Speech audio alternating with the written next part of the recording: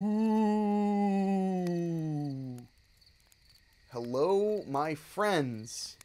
My name is Henry Kuto, but you probably already know that. And it is, at least in Ohio, it is cold. There is a chill in the air. But that doesn't stop me from sitting by the campfire, hanging out with you guys, and telling some scary stories. So we're going to have a good time because things may be kind of scary out there. But in here, all the scary is relatively safe and family friendly. So, feel free to sit down with your kids, have a good time. And I also want to mention our first call to arms. Please hit that share button. Share it with your friends on Facebook. Let them know this is going on and that they can come and hang out and chat. Speaking of which, I want to check out the chat. I also want to mention we have our overachiever of the night, which is Craig Cohen, who went ahead and sent us a tip before we even started broadcasting. So thank you so much, Craig. Tips are not required, but they are hugely appreciated. Let's see who we got in here. Jan Boyd, yay, I'm here too. Thank you, Jan. Tony Marr, my favorite night of the week. Mine too. I gotta tell you, today's show, I actually was running late. I just got distracted by watching TV and stuff, and I ran one errand, which is a big deal for me. And I actually was like rushing to be ready in time, and it was pretty fun to have to be somewhere on time and make it on time. So that was a lot of fun for me. Tony Marr said, wait, where in Ohio? I'm based in Dayton, Ohio. Patrick Gunter, good to see you, Patrick. Craig Cohen, hello, good evening. Thank you, my man. Let's see, Morgan Moore, and in typical Ohio fashion, it has also been thundering. That is true. At about 5 o'clock this afternoon, we had thunder and hail. So there you go.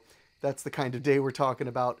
And I want to mention, wow, we've got a lot of people hanging out right now. So before I start the first story, I do want to mention again, hit the share button. Even if you're only going to be here for a minute, hit the share button and let people know that they can listen to some family-friendly, scary stories and hang out, do something to feel like we're getting out and doing something. It's definitely helping me feel like I'm getting out and doing something. We've got lots of cool people in the chat.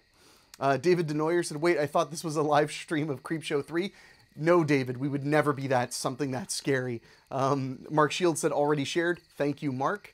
So, I suppose, Heather Fairchild said, Leah and I are in the house. Good to see you two. So I guess we're going to go to the first story.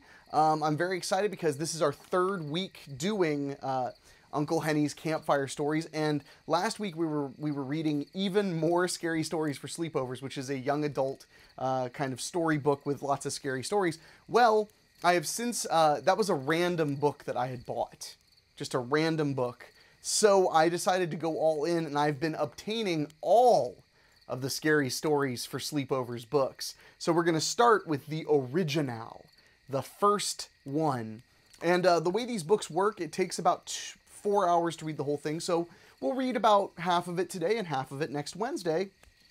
And when this is done, by then I should have more scary stories for sleepovers, and then we already read even more, and then I should have super scary stories for sleepovers, and even more super scary stories for sleepovers. There are so many scary stories for sleepovers books, and all of them have a lot of good times involved. I want to mention, Jeff McClellan just tipped us. Thank you so much, Jeff, for your very generous tip. Generous tip. It helps me buy these books. I'm buying them used. Mostly on eBay or Amazon, and I can't wait to read them with you guys.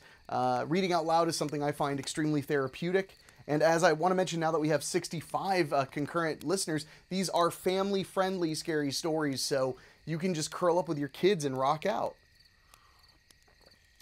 All right. Well, we're going to go ahead and start the first one right now. Tony Janot, hello everyone. Hello, Henrik. Hey, Tony. Thank you again for buying yourself a t-shirt. There are t-shirts available. David Denoyer will post in the chat any of your questions you ask. He'll answer them while I'm reading. So he can tell you where to purchase t-shirts and things like that. But it's not all about sales. It's about some human connection time. So, oh, and Ray Cersei. Hey, y'all. Hey, Ray. Thank you for joining me again. All right. Make sure to hit share. All right. Here we go, friends. The first story of our Scary Stories for Sleepovers, the original book. Let's see. All right. The first story tonight is called The Hermit of Collins Peak. Ricky and his friends were telling Kurt, the new boy in the neighborhood, about the strange old hermit who lived outside of town. He's crazy, Ricky was saying. The other boys nodded. He lives in a shack over on Collins Peak. A shack? Kurt asked. I swear, said Ricky, holding up his hand. It's true, added Steve, Ricky's best friend. He built it against the side of the mountain with old pieces of metal and wood. Kurt shook his head. That's really weird. Who is this guy? Some of the boys shrugged. His name is Collins, said Sean. He's lived up there forever, as long as anybody can remember. That's why they call it Collins Peak. My grandma told me once that he had a sad story, said Nathan. But that's all she'd say. It's a sad story, all right, agreed Ricky. He's a crazy old man who lives in a shack. The rest of the boys laughed. What does he do up there? Asked Kurt. Nothing, replied Ricky. He never talks to anyone. He never comes into town. We think he eats kids, said Steve. What? Kurt asked. It's true, said Ricky. He hates kids. Everyone at school knows it. His shack's at the end of a big field, and anytime somebody sets foot on it, he comes screaming out of nowhere. Get out of here, yelled Sean in his deepest voice. He pulled his head down between his shoulders and limped around in a circle. You stupid kids, get out of here and leave me alone. If I catch you, I'll turn your backsides red, Steve added, and everyone laughed at that. Yeah, continued Ricky. Sometimes we dare each other to see who can get the closest to his shack before he comes out charging. Why do you say he eats kids? Asked Kurt. Well, said Ricky, his voice dropping lower as he leaned toward Kurt. You never know where he is. He sneaks all over these hills, waiting for some kid to do something stupid, like wander in alone. Then it's all over. What happens? Kurt asked. He'll trap that kid, take him back to his shack where he cooks him slowly over a fire. Then he stores the blackened body carefully so it'll last him for his next few meals.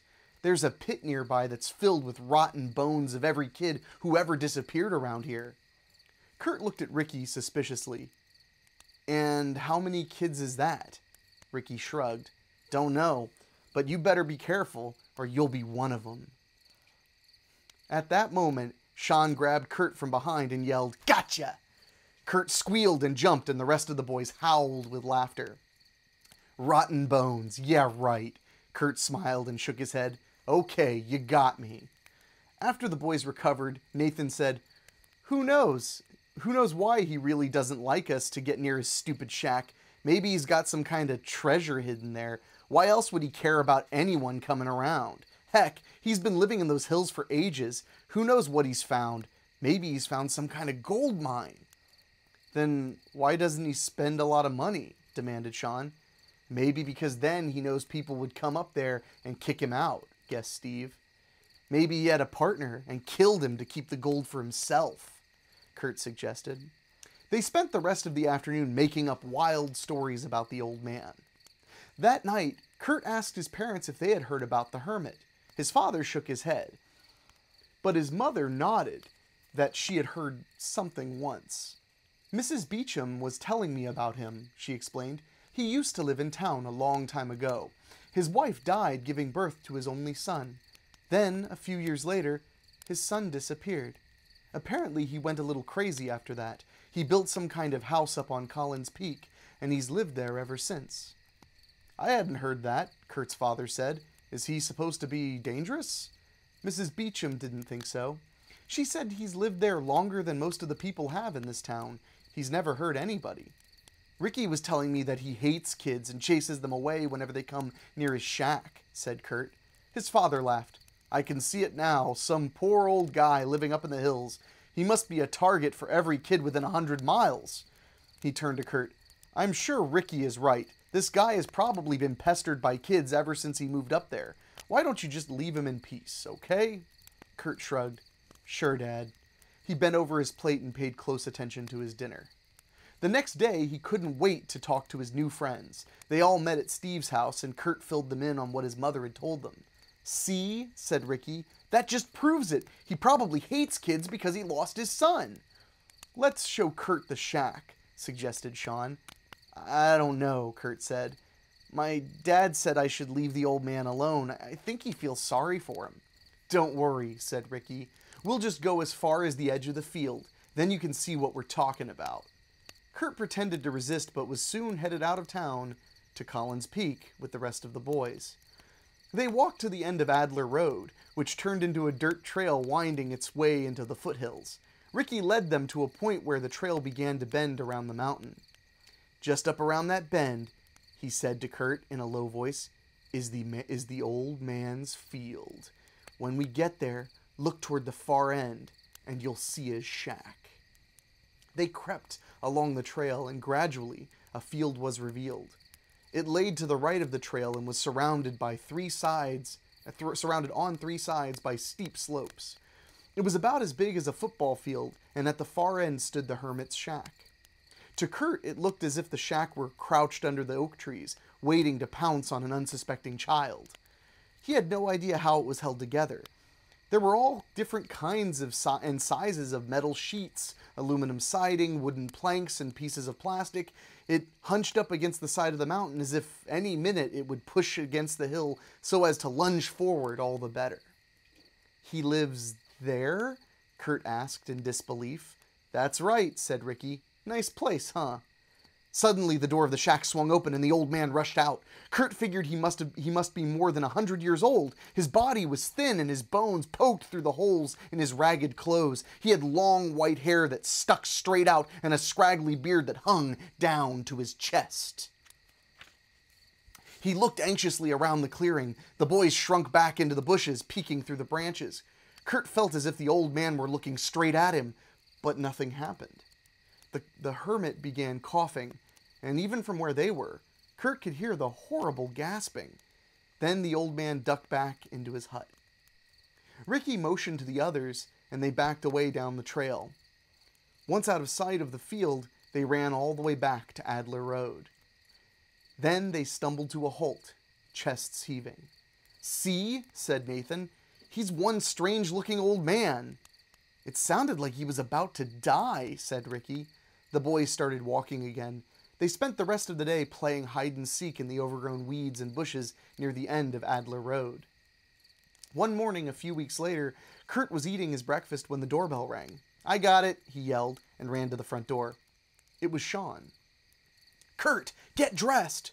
Why? What's up? Kurt let Sean in and they went to his room. Guess what happened last night when Mr. Grafton was walking his dog? How should I know? Kurt was lacing up his shoes. What's going on? Mr. Grafton was walking that goofy German shepherd of his up around Adler Road when the dog starts going crazy. So Grafton lets the dog go and it runs over to some bushes and starts barking. Yeah, Kurt prompted. He forgot about tying his other shoe. What was it? The old man! He had some kind of heart attack or something. So Grafton got the police and an ambulance up there and they took the old man to the hospital. Wow, how do you know all this? Asked Kurt. Sean practically did a dance. My sister works at the hospital. She told us at breakfast this morning. Is he dead? Nah, but do you know what this means? What? It means, said Sean, becoming very serious, that for the first time since I can remember, the old man is not at his shack. Kurt realized what Sean was suggesting and started to protest. Come on, Sean cut in. Ricky, Steve, and Nathan are going to meet us at Adler Road. Kurt stood up, chewing on his lip while he thought. Sean watched. Then Kurt grinned and threw his arms in the air like a champion boxer. Yes, he yelled. Let's go!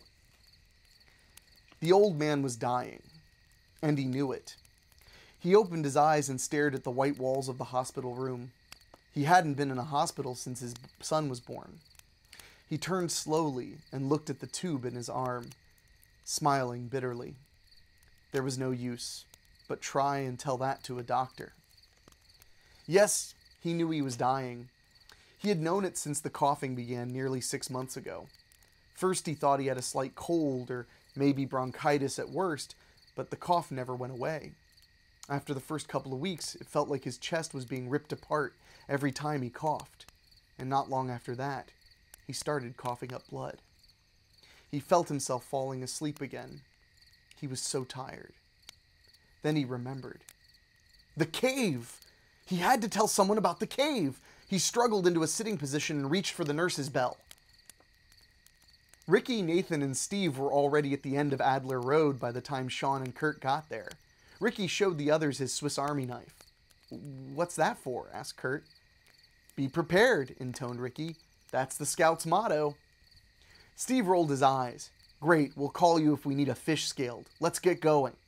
They started up the road. Soon they got to the trail that led up the foothills and to the old man's shack. With mounting excitement, they continued. The nurse ran into the room. "Mr. Collins," she said, prying his fingers from the bell. "What's the matter?" He grabbed her wrist and tried to talk, but he felt that sharp, familiar feeling in his chest and began coughing. Only this time, he couldn't seem to stop. He held on to the nurse as his body shook and flecks of blood sprayed from his mouth. "Mr. Collins?" she said, frightened. "Mr. Collins, let me get the doctor." He shook his head, and with huge effort, he forced himself to stop. "No," he gasped. "Wait, my hut, the cave." He blacked out for a moment, and the nurse hit the intercom and asked for a doctor. The boys reached the field and marched bravely toward the far end. As they got closer to the shack, some of their courage leaked away and they moved slower. "What if he's been released?" asked Kurt. "No way," said Sean. "My sister said they'll have to monitor him for at least 24 hours. "But what if there's someone else in there?" whispered Steve. They stopped a few feet in front of the shack. "Hello?" called Ricky. "Anybody home?" They waited, their nerves on edge, but all was silent. The one window of the shack was dark and empty. "Come on," said Ricky suddenly. He strode forward before the others could react and pulled open the door. They all braced themselves for some kind of howling demon to rush out and devour Ricky. But nothing happened. The other boys edged closer. "Hey," said Ricky, "look at that!" Kurt couldn't believe it. The back wall of the shack had a door in it. Yet the back wall was up against the hillside. "You see," said Nathan proudly, "I was right. He did find a gold mine." The rest of the hut was quickly examined and judged worthless. There was nothing in it but an old chest of drawers with some scraps of clothing, a small table, and a bed. A bowl with some shriveled fruit in it sat on the table. Ricky positioned himself in front of the back door. It had a bar across it that could be easily lifted off. He looked at the other boys. "Are you ready, men?" Old Man Collins swung his mind out of the blackness. The nurse was there, explaining to the doctor why she'd called him. The doctor leaned over him. "Mr. Collins," he said gently, "you're in pretty bad shape." "Doesn't matter," he gasped. "My hut." "Your hut will be fine," the doctor tried to calm him. "Now please, try to relax." Mr. Collins grabbed at the doctor's arm, but his strength failed him. He began coughing again. This time, he felt something tear in his chest, and after a sharp pain, there was nothing. His vision grew dimmer, and his hand slipped from the doctor's arm. He was no longer in the hospital room. Instead, he floated over the field where his hut stood.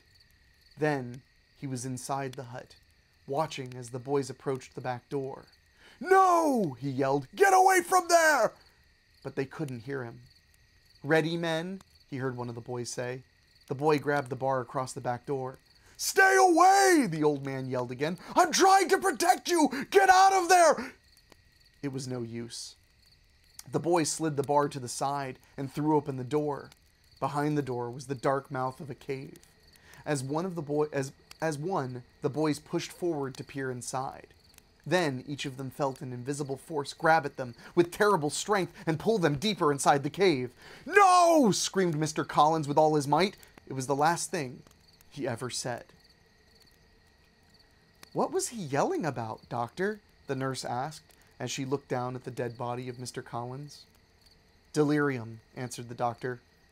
"Who knows what they see just before they go." Oh man, okay. That one, I don't know about you guys. That one hit the goosebump meter.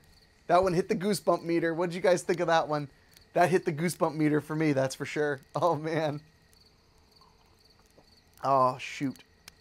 Oh, Diane commented, Adler Road sounds like a scary place. I don't know if you saw my smirk. I am friends with several Adlers, and I think 2 of them are in the chat right now. Let's see. Joe Carr, he's growing weed. Well, that's not very family friendly, but very likely. John Oak Dalton, here for a spooky time, not a long time. Ain't it the truth? Let's see, I'm trying to keep up with you guys. Oh yeah, Michelle. Yay, my name is a story about a hermit.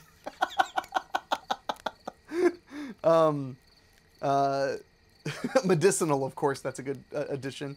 Let's see. That was intense, Ray Cersei. Yes, it was. Chris Cooley, lots of fun. I agree, that was a good one. Jeff McClellan said that was creepy. Rebecca Randolph, that was cool. Thank you, guys. That was a fun one, and that is a heck of a way to start a book.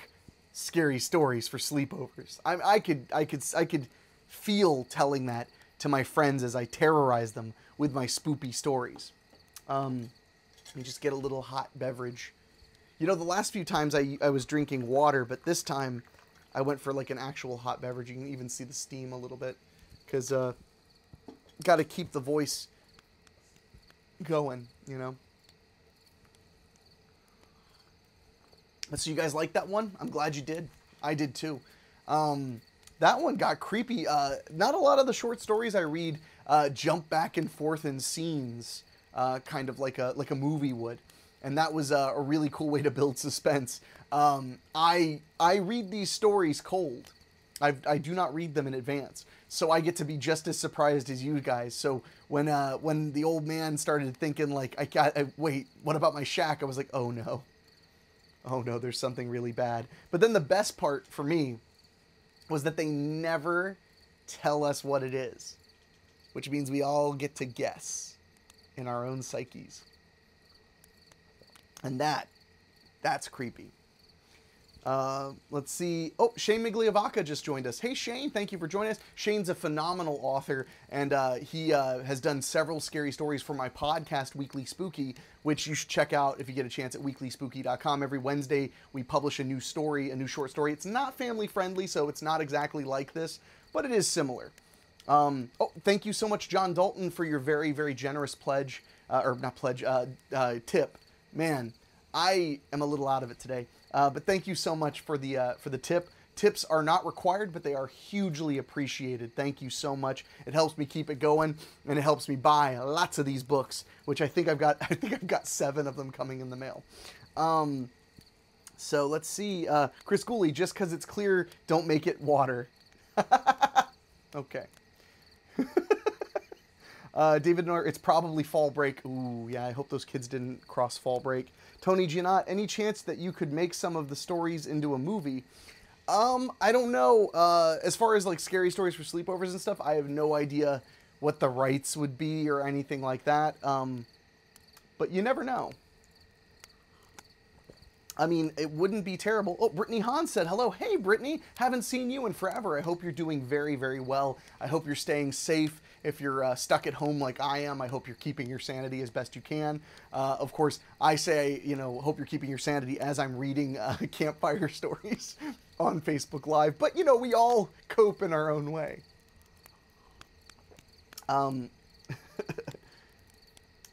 Let's see. So, but what I would love, dude, I would love to do like a kids horror movie or like a kids spooky like anthology show or something. I would love to do it. I don't know if we could actually use stories from these books because I just don't know anything about, you know, the publishing rights. I mean, these were all released in the 90s and then quickly forgotten about, which is sad, but that's the way it is. One of my favorite types of art is art that is kind of created to be forgotten.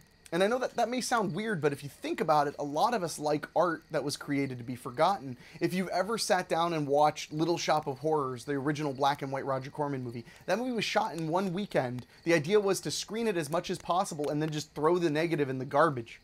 That was their attitude then. That was before people thought that movies could have a further life. There was no home video. There was no cable for it to air on. So that was the way a lot of those movies were treated. A lot of movies and TV shows are kind of made to be consumed right then and there, and then that's it. And the same thing goes for books. I love these books. I also collect young adult novels. I have Christopher Pike books, R.L. Stine books, Diane Ho books. I love movies and stuff that are, like some people just consider pulp and trash, are kind of my lifeblood. They make me smile. I have original one-sheets for movies most people have completely forgotten. Like, I have a poster right here for Lou Diamond Phillips and Scott Glenn in Extreme Justice, which was an action movie released on home video and cable in 1993. No one remembered that. Or Night of the Scarecrow, Haunting of Morella. These are just Evolver. Those are just movie posters I can see in this room that I'm in. So, yeah, I have, my heart goes to things that are often forgotten. I don't know why, but that's just how I am. That's just how I do. All right, let's see what else you guys are saying in the chat. Ray Cersei, my son would love that. Heck, me too. I mean, I don't think... I thought when I read these, I would get a kick out of it for like 10 minutes, and that would be it. But these kids' scary stories totally get me. I don't know why, but I did get into them. Brittany Hansen, I'm definitely trying. It's been like 2 years since you came into Holly's Home Cooking. Hope all is well with you. So far, so good. All right, so before we start the next story, I do want to ask that if you haven't already, or, you know, if you feel like doing it again, please hit the share button. It should be right around somewheresville here. Hit the share button and let people know that you're watching right now, and let people know that they are missing out if they don't join us. We're going to have a scary good time. I'm going to be streaming until around about 10 p.m. Eastern, give or take. So let me just get a little bit more hot beverage, and then I think we can jump into the next story. And this thermos keeps things boiling hot. Ah, just what my throat needs, though. All right. So let's see. The next scary story for sleepovers. Ooh, okay. It's got a solid title. That's for sure. All right. This next story is called Dead Giveaway. Terry woke up and looked at the clock. Oh no, he groaned. Time to get up already? Then he remembered. There was no school today. He lay back on his pillow and tried to figure out how he should feel about classes being canceled. There were no classes because Mrs. Stowe's funeral. She had been the fifth grade teacher, Terry's teacher. A couple of days ago, she had died in a car crash. Terry stared at the ceiling. His ex-teacher had always seemed to pick on him, and they had developed a mutual dislike for each other over the year. In fact, the day she died, the same day Midnight had run away, he had been so mad at her, he'd wished something would happen to her. She had embarrassed him in front of the whole class. When she found out he hadn't done the homework assignment, she made him come up to the blackboard while she instructed him to write the assignment as if he were a second grader. When he had heard that something had happened to Mrs. Stowe, he felt guilty. He had never wished she would be killed, that's for sure. Suddenly, a black object leapt through the open window and landed on Terry's stomach. "Hey!" he yelled. "Midnight! You're back!" The green-eyed cat looked up at Terry from her landing pad and began purring. She had found Terry nearly a week ago. He had been walking home from school when, out of nowhere, Midnight had appeared. She ran right up to him and started rubbing against his leg. He examined her, and she looked pretty healthy, but there was no identifying collar. He played with her for a bit, and when he came home, she followed him. He'd named her Midnight because her fur was the deepest, darkest black he had ever seen.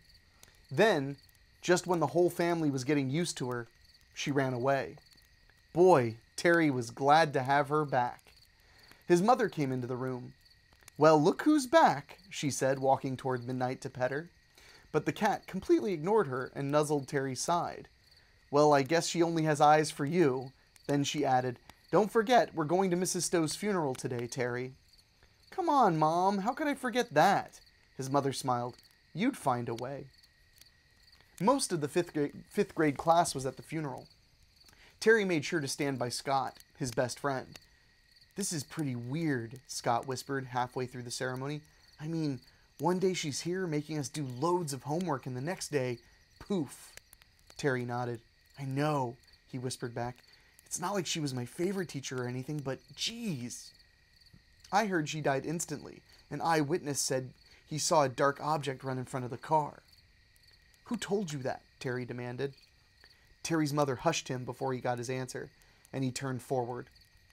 The minister gave a long speech about Mrs. Stowe's dedication to her students. He was followed by Mr. Keller, the school principal. Terry tried not to fidget, but he really wanted to know more about what Scott had said. After the funeral, the kids piled back into their parents' cars. Terry talked his mom into letting him and Scott walk back to the house together. "What did you mean when you said a dark object ran in front of Mrs. Stowe's car?" Terry asked as soon as his mother was out of earshot. "Ryan heard his dad talking about it. He said she swerved to miss it and ran right into a tree. Boom!" It was possible, Terry thought. After all, Ryan's dad was a policeman. "Do they have any idea what the dark object was?" "Ryan says they don't have a clue. It was really hauling." They reached Terry's house and spent the rest of the morning reading comic books. Scott had to go home at lunchtime to watch his little brother. Terry flipped on the television and sat on the couch. Soon, Midnight came into the room and curled up against his leg. He wondered about Mrs. Stowe and shivered. No matter how stupid she made him feel, he could never have wished death on her.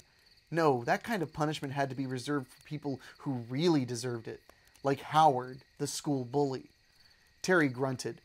All the kids hated Howard. He was the biggest kid in 6th grade, and he beat up everybody. Once he had sent Terry home with a cut lip, and Terry had been too frightened to tell his parents what had really happened. He had told them he'd fallen on the playground. Yeah, he thought with a nod on his head, Howard was a person who deserved to be torn to shreds.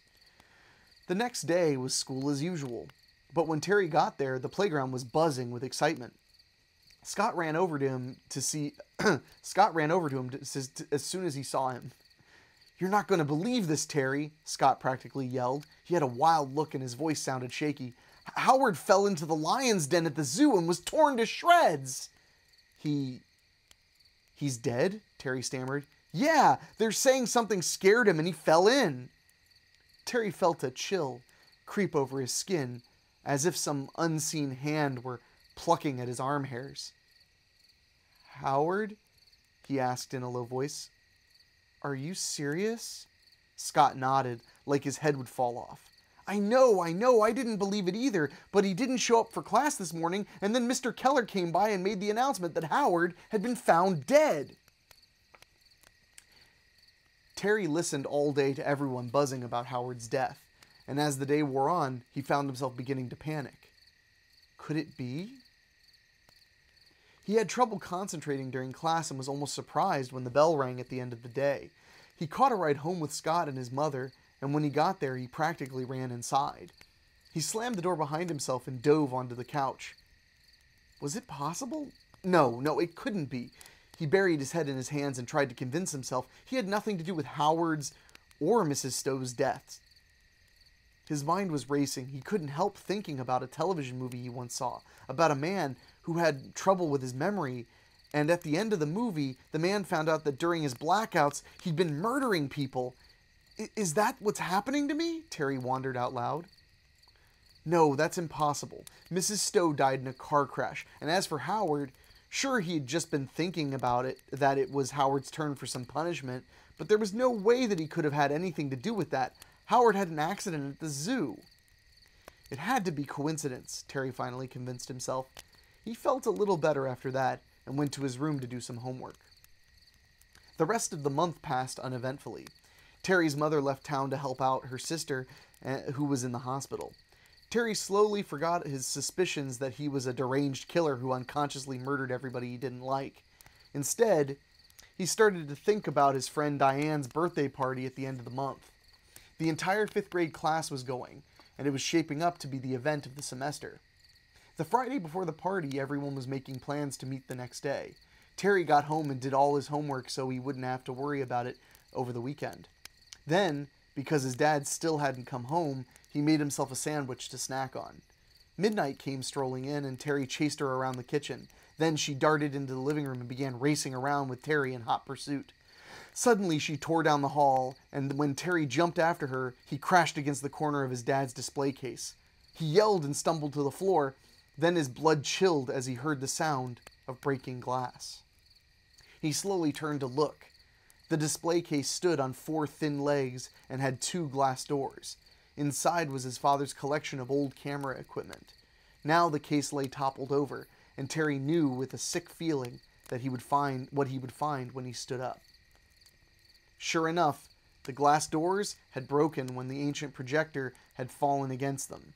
What Terry didn't know was whether or not he had ruined the cameras in the projector as well. He cleaned up the mess as best he could and waited in agony until his father came home. His father noticed the damage the minute he walked in. "What happened here?" he asked in a disturbingly quiet voice. "I'm sorry, Dad. I was chasing Midnight and I tripped and fell against the case. It was an accident." His father didn't say anything right away, but walked over to inspect his collection. Then he turned to Terry. "You know better than that." Terry hung his head. That was the worst part. He did know he wasn't supposed to run around the living room. "Yes," he admitted. His father nodded. "Yes, you do." He studied the shattered glass doors. "Well, I'm going to have to go and get some glass cut tomorrow. Then I'll see if I can rehang those doors. And I think while I'm out, that would be the perfect time for you to sit quietly and think about why I make rules about what you should and should not be doing in the house." With dawning horror, Terry realized that his father was saying, "You mean I'm grounded?" he asked in panic. "That's exactly what I mean." "But Dad, you can't, not tomorrow." "Diane's party is tomorrow. Everybody will be there." "Not everybody, because you'll be here." His father turned to look at him. "No arguments." Terry opened and closed his mouth, silently. He could feel hot tears beginning to burn his eyes. He knew it was useless to argue. He ran to his room and threw himself on the bed. It wasn't fair. He didn't mean to knock the stupid case down. His tears filled his eyes and ran down his cheeks. Why did his dad have to be so mean? Midnight came in and jumped on the bed next to him. Terry angrily shoved her away. "Get out of here, you stupid cat! It's all your fault!" He started to really cry then. Later at dinner, he tried to persuade his father to change his mind. He offered to stay home Sunday instead, or all weekend next week. But his father wouldn't budge. Terry went to bed in a black mood and fell asleep planning to run away. That would teach his father not to be so hateful. In the middle of the night, he heard a loud thud. He opened his eyes and looked around the room, then switched on the light at the side of his bed. Midnight had pushed the door open slightly and was slinking into the room. Terry watched her curiously. Some trick of the light made Midnight seem bigger than usual. Then Terry remembered the thud. He also remembered he'd gone to bed very angry at his father. His father! Maybe that's where the thud came from. Maybe his father was in trouble. He ran out of his room and searched frantically through the house. But he couldn't find his father. Just as he was thinking the thud was in his imagination, Terry saw a dim light coming from the basement. He ran to the basement door and found it wide open. He stood at the top of the stairs and looked down, afraid of what he might see. There, crumpled in a heap at the base of the stairs, was his father. "Dad!" Terry screamed in anguish as he raced down the stairs to his father's lifeless body. Slowly, he wept over his father. Terry noticed something rubbing against his leg. Then he heard purring.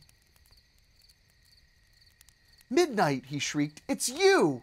He tried to grab the dark animal, now almost twice its size, but she leaped out of his reach, purring wildly. "What are you?" Terry cried, tears streaming down his face. He grabbed a baseball bat from behind the door, then he swung it at the huge cat. Midnight jumped aside and Terry missed. He was panting with fear and almost blinded by tears, but he was still able to see the change coming over the cat. She was turning into a monster, prowling back and forth, her tail cutting through the air like a whip. And with each turn she took, her body swelled even larger. Terry threw the bat at the creature and practically flew up the basement stairs. He quickly slammed the door behind him just before the gigantic cat got through. For a moment he stood there, gasping for breath, trying to figure out what to do. Just as he was getting his mind to accept what was happening, a crashing blow shook the basement door in its frame. Terry jumped back and watched in terrified fascination as blow after blow hit the door. Then, with a noise like a saw blade cutting through wood, a huge black paw tore through the door. Terry backed slowly away, his mind no longer functioning. He watched the big black cat try to push its way through the hole. It now stood nearly as tall as Terry at its shoulders. Terry turned to run. There was a roar from behind him and the door splintered apart. He ran into the hall bathroom and slammed the door behind him. A second later, the monster hit it from the other side. Terry clawed frantically at the bathroom window while the cat battered at the door. Then, with a final thought that snapped his mind, he remembered that the window was barred on the outside. Numbly, he turned to face the bathroom door, just as the cat began to shoulder its way through. Oh man, I mean that just sounds like a normal cat to me, but okay. That was a fun one. That was kind of cool. It was almost like Monkey's Paw for a second, but then it turned into Just Paw. Let's see what we got going on in the chat. Oh shoot! Thank you so much, Shane Migliavaca, for the very generous tip, my man. I really appreciate it hugely. Thank you so much. I know I say it a million times, but tips are not required, but they are hugely appreciated for us out-of-work filmmakers just reading our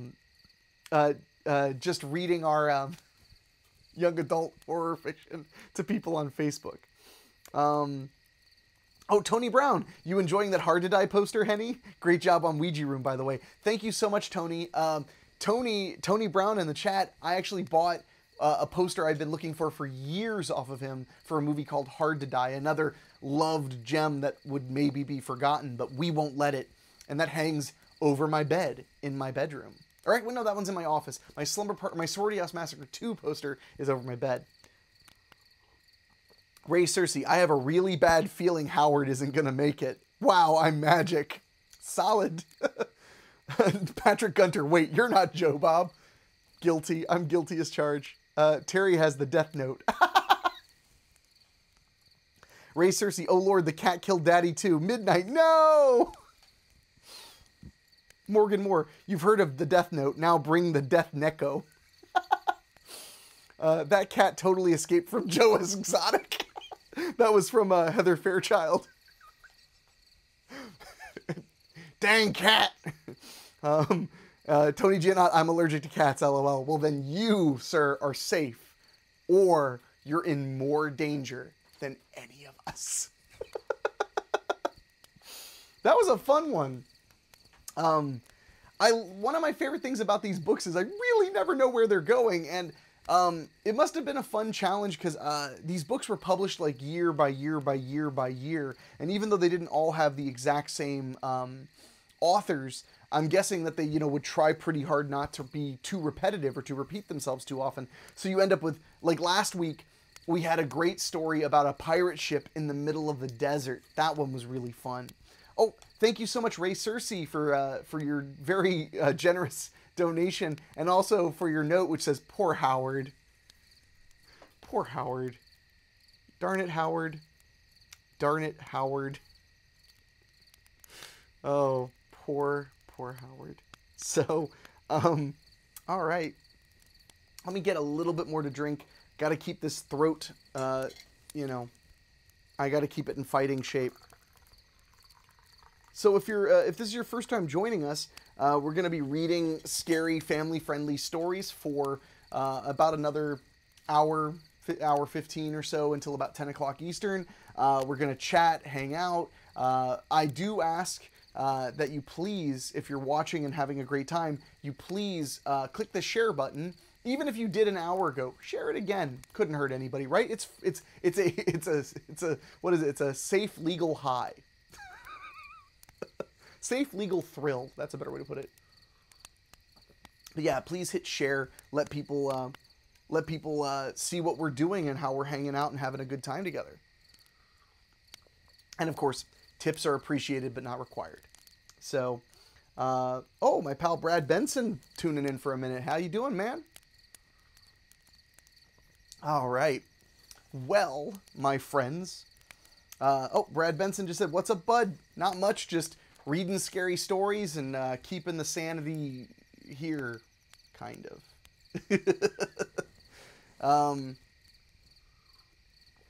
Goodness gracious. Great balls of fire. All right. He says he's watching The Replacement Killers. I don't think I've seen that one. But I would watch it. I mean, I've watched a lot of stuff. Especially been watching a lot of series, you know, because, you know, we all have a little bit of time. Or at least most of us do, unfortunately. And thank you guys out there. If any of you are, you know, essential, I do appreciate it. As silly as it sounds, you know, even if you're just a, you know, uh-oh, do we have a sound problem? Hello? Okay, sorry about that. My sound pack fell out of my pocket, so I had to fix it. But, you know, even if you're just, you know, making hamburgers and serving them to people, you're providing a service that makes people feel a little bit better. You know, helps them feel like their lives are a little bit more normal than they actually are. Okay, so let's go to another one. And remember, my friends, hit that share button. Let's get as many people to come in and hang out in the chat and listen to a scary story and just kind of relax and have a social experience where we're all a safe distance from any coughs. So, okay, David said we're good with sound. Thank you. I appreciate the heads up. All right. Let's see what's next.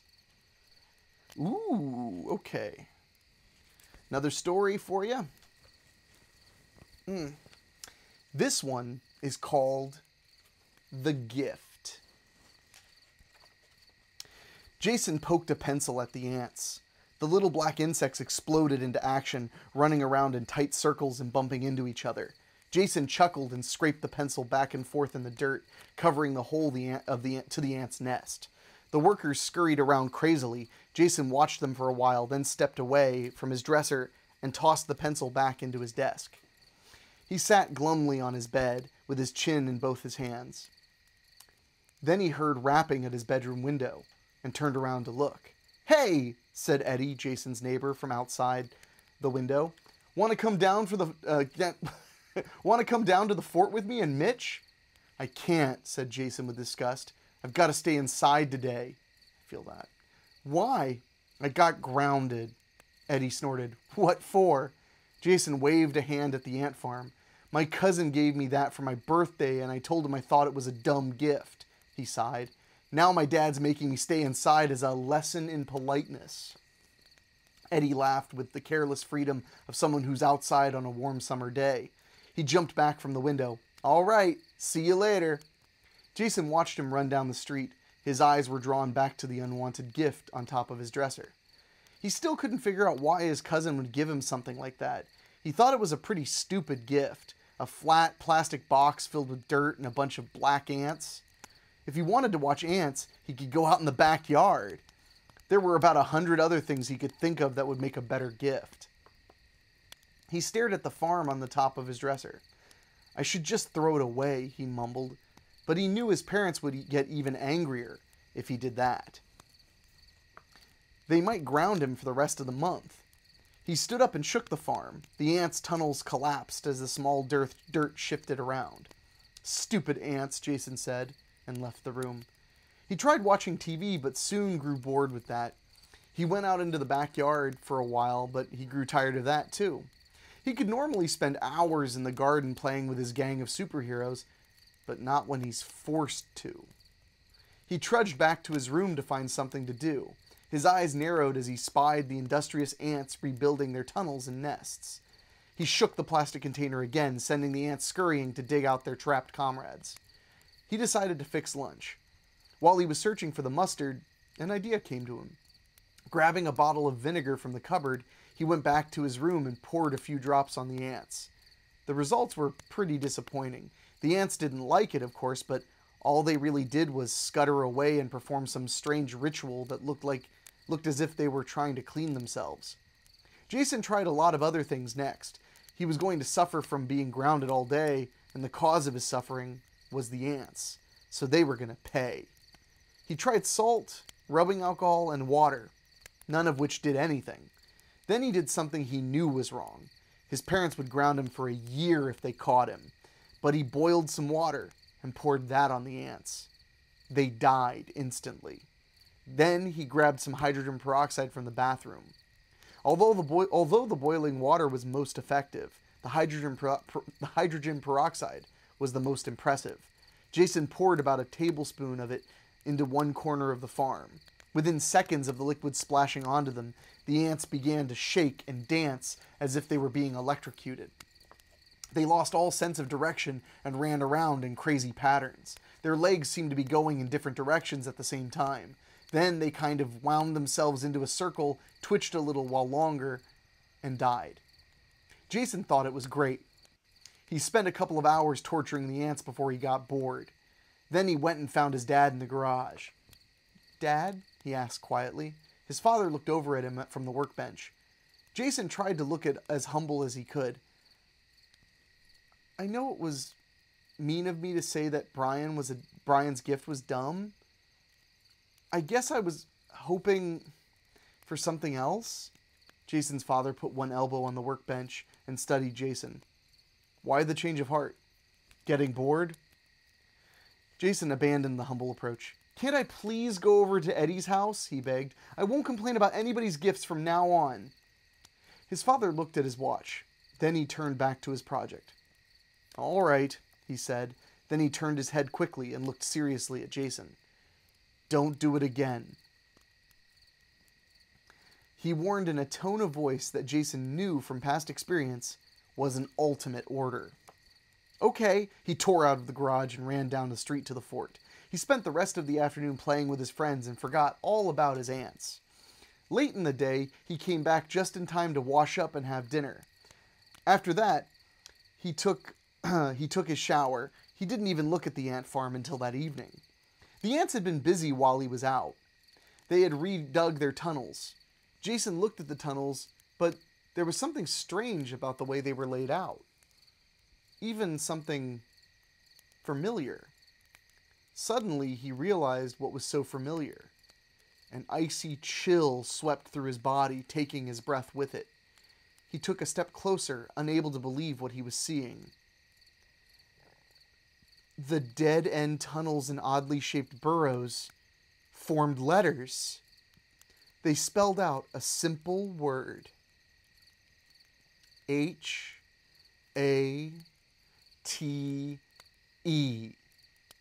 Hate. Jason's jaw began to ache, and he realized his teeth were clamped tightly shut. He stared at the ants a moment longer, then ran to the bathroom. He grabbed the bottle of hydrogen peroxide from the shelf, but his hands were shaking so badly he dropped it. "Jason?" he heard his mother call from the kitchen. "What are you doing?" "Nothing, Mom," he managed to yell back. He snatched up the bottle and ran back to his room, biting his lip to keep from screaming. Breathing heavily, he stalked toward the ant farm. When he reached the front of his dresser, he unscrewed the cap off the bottle. Then, with great determination, he slowly poured the hydrogen peroxide over the whole farm. As the deathly liquids washed over the ants, they burst into convulsive frenzy. Their bodies jittered and danced across the soil as the peroxide burned its way into their systems. Jason watched, without pity, as the liquid seeped down into the tunnels. Then he shuddered and looked around the room as if he didn't recognize it. The ant farm was half filled with liquid, and hundreds of ants were thrashing out their deaths. With a sob, he set the bottle down. Then, as cautiously as he would touch a snarling dog, he picked up the farm. He held it at arm's length as he snuck through the house and out to the trash cans in the backyard. Into the trash it went. Then he ran back inside. As soon as he had calmed down and caught his breath, he went to the living room. "Night, Mom," he said, kissing her on the cheek. "Night, Dad." His parents wished him good night, and he returned to his room. Climbing into bed, lying back on his pillows, he tried to think about anything but the ant farm. But he couldn't. "That wasn't real," he whispered to himself. He kept thinking that over and over until finally he fell into a troubled sleep. Late that night, he woke up suddenly.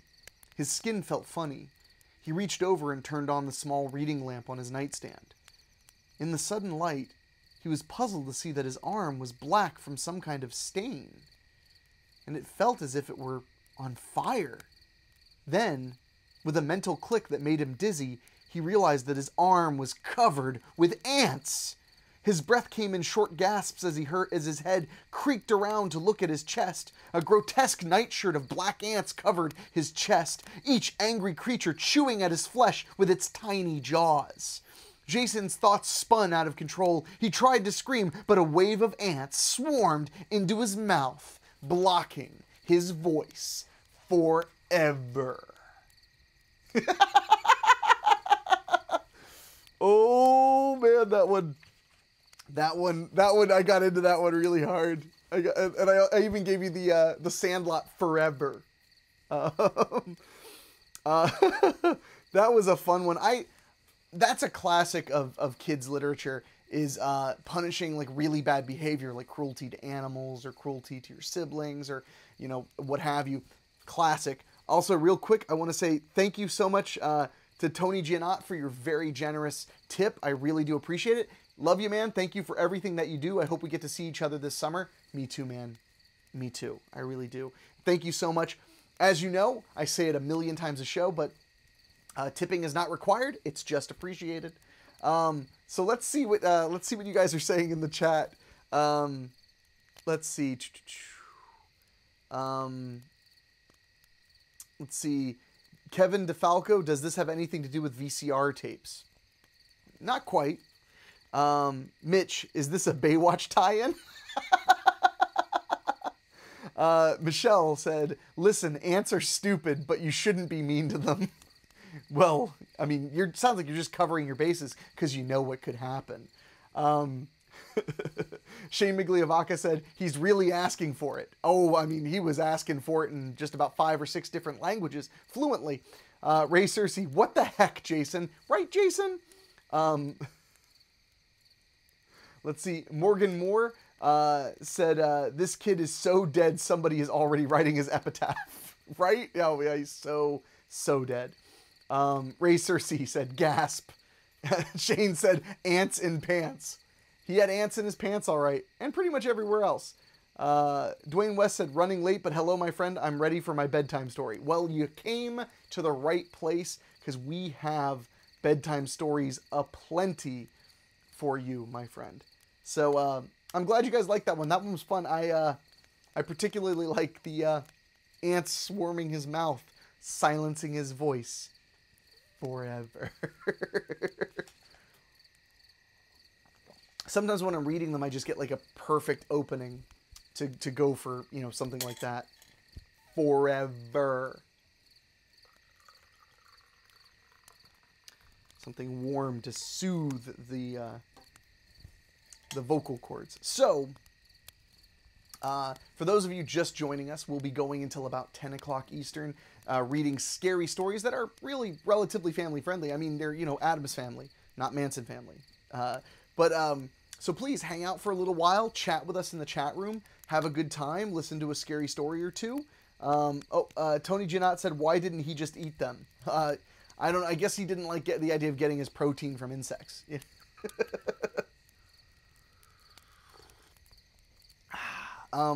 So before I start the next story, I do want to say, remember, hit the share button. I'm going to say it every time because it does help a lot. It lets people know we're doing something fun and that they can be a part of it. And I think, I mean, I don't want to speak for everybody, but I think we can all agree that we would like to be a part of something fun with other people. David Denoyer said, I thought you were going to read Gatsby in one sitting. Well, that's a very Andy Kaufman thing to do. But I have no reason to punish you guys by reading The Great Gatsby from start to finish. Not that it's not a good book. All right. I apologize. My voice, thanks to the weather, I have to fight with my voice a little bit more. Oh, Tony Giannot said maybe he was a vegetarian. Haha. Oh, Emery joined us. Hey, Emery. Thanks for popping in and listening to a scary story. I hope you and your loved ones are doing well. I know that you just posted that you were positive for COVID-19, but that you're not having any bad symptoms. I hope that's still the case. I hope you're feeling all right. So let's jump in to the next story from our scary stories for sleepovers. All right. Oh, okay. This one is perfect for the setting. This one is perfect. I'm so excited. I wish I had some marshmallows. All right. This story is called A Camping Trip. The bus pulled away with 14 yelling boys inside. Alex waved to his mom and dad from the rear window, then squeezed in between his two friends, Daryl and Kent. "Can you believe it?" asked Daryl. Mr. Kane is actually taking us hiking?" Alex and Kent shook their heads in agreement as the three boys looked forward to the front of the bus at their science teacher. Mr. Kane had only just begun teaching at their school, and he was not very popular. He was going bald, and a fringe of reddish hair circled the base of his skull from ear to ear. His huge stomach always seemed to peek out between the buttons of his shirt. He wore thick black plastic glasses, and one of the boys had seen him smoking a pipe once. In class, he never laughed or made jokes. In fact, he never said anything that didn't have to do with science, and he kept to himself when he had lunchroom duty. The drive took the entire morning. Just after noon, they pulled into a small parking area deep in the forest. Mr. Kane led the boys off the bus. "From here, we will follow the trail in for approximately 1 mile," he told them while they all ate their lunches. "Then it branches, and we will follow the upper trail until we hit camp." When everybody was ready, the group set off. Late in the day, they came to a small lake. To one side was a grassy meadow filled with little white flowers. The rest of the lake was ringed with pine trees. Mr. Kane led the class to the meadow, where they gratefully shrugged off their packs. "Now," he announced, "before any of you go off exploring, I want your tents set up. Then we'll gather firewood, and I'll prepare the meal." Alex groaned along with the rest of the boys, but Mr. Kane insisted. As they unrolled the tents and sorted through the poles and ropes, they heard the soft clip-clop of hoofbeats. After a moment, a man rode out of the trees on horseback. He saw the class and headed over to them. He was younger than Mr. Kane and was tall and thin with a friendly smile. He wore jeans and a green flannel shirt with a Forestry Service patch on the sleeve. A cowboy hat was pushed back on his head. "Hi, guys," he waved. "Who are you?" asked Mr. Kane, stepping forward. "Park Ranger. You in charge here?" Mr. Kane nodded. By this time, most of the boys were crowded around the visitor, petting his horse. "Well, if you need anything, my station is up that trail over there." He pointed to the far side of the lake, where a trail followed an inlet up the mountain. "I've got a fire lookout up there." "Hey, mister," said Billy, "is that some kind of gun?" He was pointing to a black, futuristic-looking device that was sticking out of the horse's saddlebag. "Well, sort of," the ranger laughed. He reached into the bag and pulled out the strange object. "This is a crossbow. It's a bit different from a normal bow, as you can see. Crossbows came along about 400 years after the bow and arrow. Basically, you just put a bow on a stock like a rifle." He reached out into the saddlebag and drew out something that looked like an arrow, but was shorter and had a pointed tip instead of an arrowhead. "Then you use a special kind of arrow called a bolt. It fits into the groove right here at the top of the stock." He placed the bolt on the top of the crossbow. "Then you aim it like a gun and pull the trigger." "How far can you shoot it?" asked Daryl. "Oh, couple 100 yards, I suppose." "Show us!" the boys yelled. "Can't do it," Ranger said, laughing. "I don't like to waste my bolts on trees and rocks. You never know when you'll run into a dangerous animal." He put the crossbow away and grabbed the reins. "Take care, guys. Have a good time." The boys waved goodbye, disappointed. But they had plenty to talk about after the Ranger's visit. After a dinner of hot dogs and beans, Mr. Kane made them wash their dishes. It was getting dark fast, too late to do any exploring, but Mr. Kane was building a fire and roasting marshmallows and telling spooky stories sounded just as fun. They sat around the fire, still talking excitedly about the Ranger and his crossbow. Then, to everyone's surprise, Mr. Kane spoke up. "Are any of you familiar with the story of the Lotham boys?" They all shook their heads. "Jeremy, Donald, and James were the three brothers," he began. "One day, Jeremy was hiking around and saw something sticking up out of the ground. It looked like it might be the shriveled side of a dead tree trunk. Jeremy dug around it to see for sure. He kept digging and digging, but suddenly he shrunk back in horror. It was a head! an old mummified Indian head. It was then that he realized he was on an ancient Indian burial ground. You know, the Indians used to roam these very mountains, long before the white man came. Alex had a brief moment of surprise as he realized that Mr. Kane was a really good storyteller. All of the boys were quiet, listening intently as the first mummy was dug up and brought to the brothers' secret fort, then as it came to life and killed Jeremy. The younger brothers, James and Donald, tried to escape, Mr. Kane continued, but the mummy grabbed Donald and lifted him off the floor. Donald kicked and squirmed, but he couldn't break loose. As James watched in horror, the mummy plunged its hand into Donald's chest and tore his heart out. James dove through the doorway and ran down that mountain like he had never run before. And he made it. But he never found out what happened to the monster. And he never, ever came back into these mountains again. At the end of the story, Alex shivered. Mr. Kane told an excellent story. All of the boys seemed equally surprised. Mr. Kane looked around and smiled. "All right, men," he said, standing. "Time for bed." He watched while everyone got ready. And don't wander off in the middle of the night, he warned as they crawled into their tents. The next morning was sunny and warm. By the time Alex got dressed, some of the other boys were up. Mr. Kane had already started a fire and was serving breakfast. "Martin," he said, "could you please wake up Brett? Tell him he's going to miss breakfast if he doesn't hurry up." Martin walked over and pulled back the tent flap. "Mr. Kane, he's not here!" he cried, turning to the others. Mr. Kane stood up and walked over, surrounded by the rest of the boys. Brett's sleeping bag was open, but there was no sign of the body of the boy. Mr. Kane looked around the clearing, then he called out, "Brett! Brett!" Within moments, all the other boys were shouting Brett's name too, but there was no answer. Mr. Kane turned to face the boys. "All right, clean up your distant dishes, then form into pairs." With excited speed, they did as he said. One boy, Kent, was left alone. "Kent," said Mr. Kane calmly, "you stay with me. The rest of you split up and search around the lake for Brett. If you find him and he's hurt, one of you stay with him and the other come back here to get me. Understood?" The boys nodded. Whoops. Lost my spot for a second.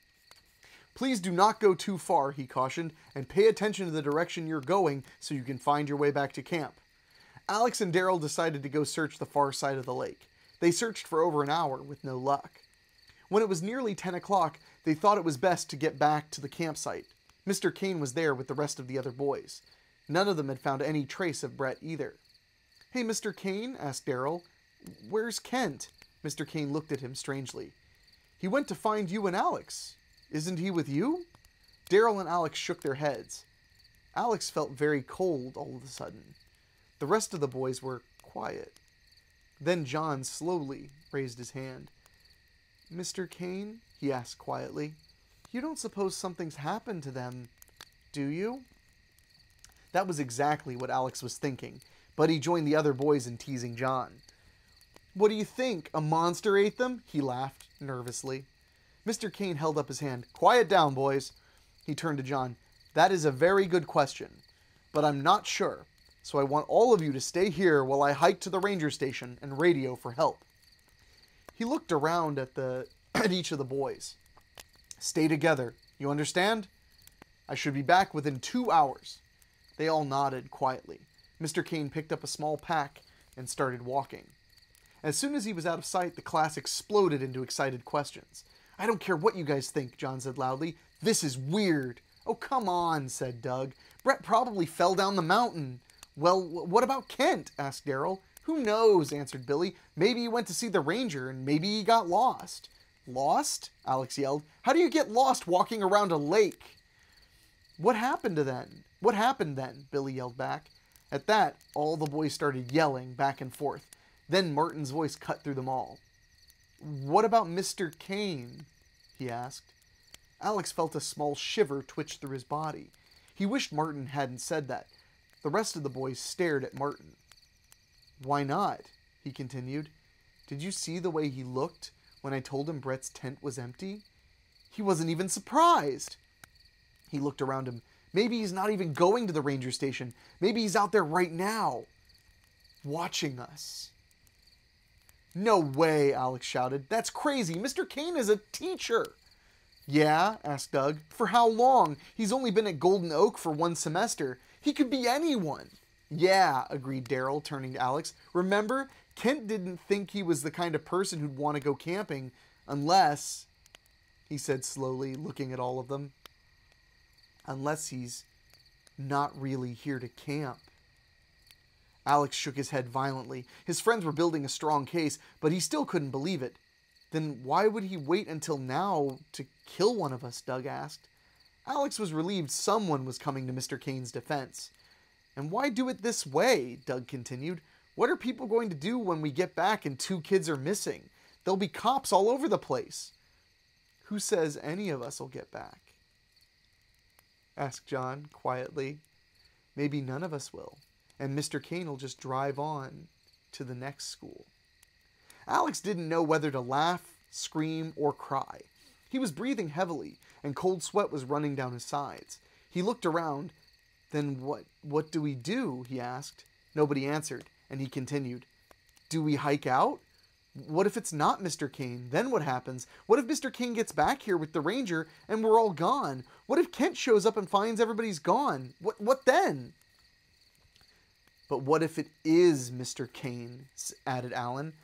Then what? Do we just sit here and wait for him to pick us off? Once again, the air was split by 12 shouting voices. Daryl pulled Alex aside.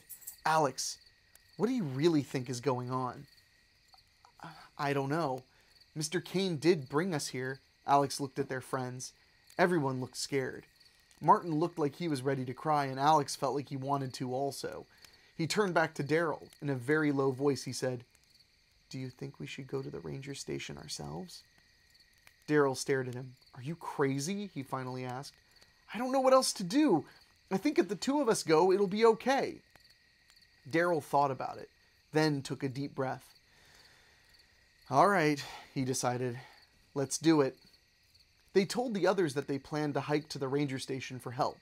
There was a shocked silence, but nobody else offered to come. Do either of you guys know how to get there? Asked Doug, finally.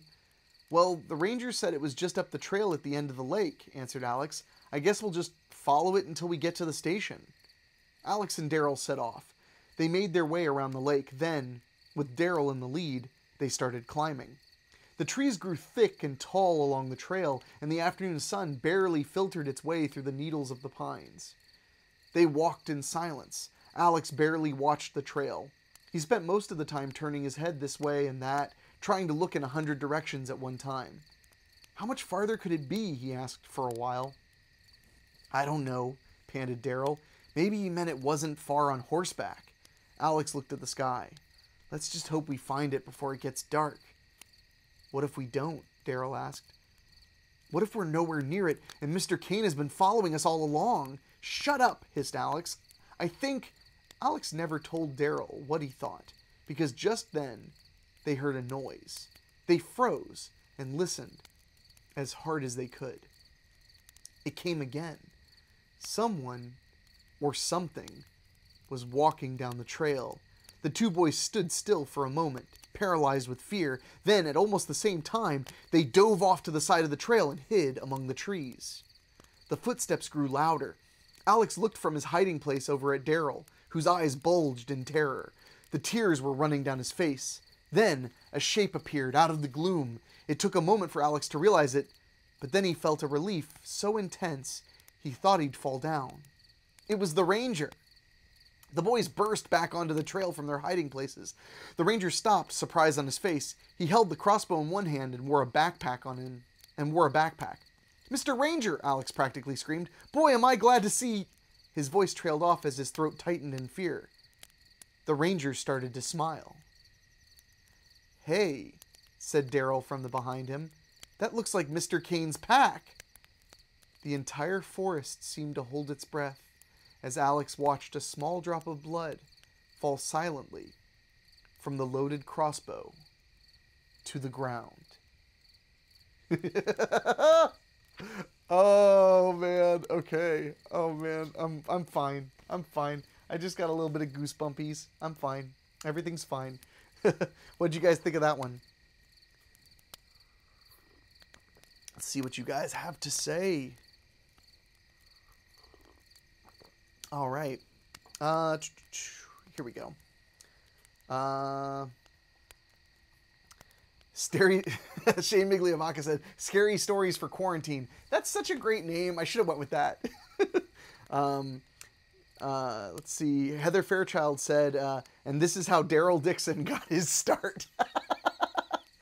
Shane Migliavacca, Indian burial ground. This never ends well.